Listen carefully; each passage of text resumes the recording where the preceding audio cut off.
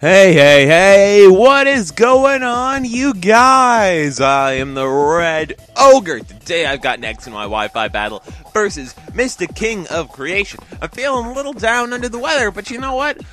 I'm not gonna let that get to me. Not like last time. No sirree, Bob. We are gonna have a battle, and we are going to talk about it. This battle was one I had like a while back, I think. So I don't have like. I'm not using like the Swoobat or the Trevenant or the Absol or the Kricketune. None of those really new Pokemon. I'm using some pretty standard stuff that I've had for a while. But you know, it's all pretty good stuff. I'm gonna lead off with my Caesar. He's gonna lead off with his Salamence.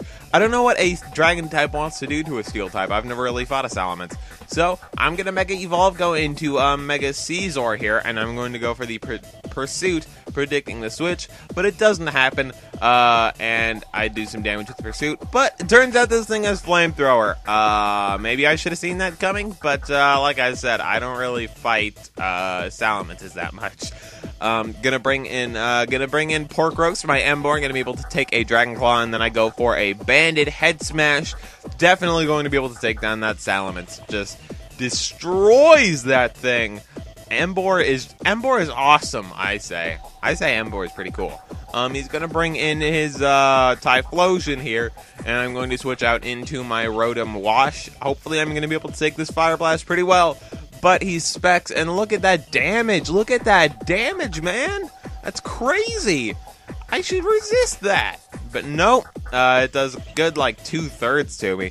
I'm going to Trick, predicting the switch, and he does switch out into Umbreon. So that Umbreon is now Choice Specs, which is really good for me because, you know, Umbreons aren't too great when they're Specs.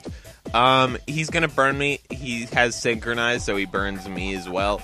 So, those leftovers that I got are pretty much going to be worthless. I mean, they're gonna, like, neutralize the burn damage. Actually, no, they're not. I just looked at my HP. They're not gonna neutralize it, but they're gonna make it pretty small. And I'm going to switch out now. I'm gonna bring in my, my EMBOAR once again, as he goes for a return, and he's burned, and he's Specced. So I don't know what he would do. So I'm gonna be faster than him. I'm gonna go for the Superpower. Superpower is going to be able to take him down. It's Banded. It's Stab. It's super effective. There's no way an Umbreon surviving that, man. Now he's going to bring in his Lucario, and I'm just gonna sack off my EMBOAR here. Because, you know, what can I do? He's going to go for the Aura Sphere. Obviously, he's going to be faster, and that is going to be able to take down my EMBOAR. So now I bring in my Kingofcreation, and he's not going to be able to hit me with Aura Spheres or anything. He's going to go for a Flash Cannon. I'm going to go for the Will-O-Wisp, not so that I could get the attack drop, but instead so that I could go for a powered-up Hex next turn. And since Steel doesn't resist Ghost anymore, that Hex should be doing some nice damage. So he goes for a another Flash Cannon. Gonna do another good third or so to me. And my Hex is gonna almost take him down. Not quite. The burn is gonna bring him to the range where another burn next turn will kill him. So I stay in with my Kingofcreation, just pretty much to sack it off to get, you know, so that he doesn't have switch initiative. We just switch into whatever. It's like we're starting off the battle again. He's gonna bring in his Steelix. I'm gonna bring in my BRELOOM. And now, you know, he's gonna predict the fighting type move, so he's going to switch out into his Typhlosion. But I predict that, and I go for the Spore, and the Spore puts the Typhlosion right to sleep. So that's really, really good for me. He can't use Fire Blasts on me or anything.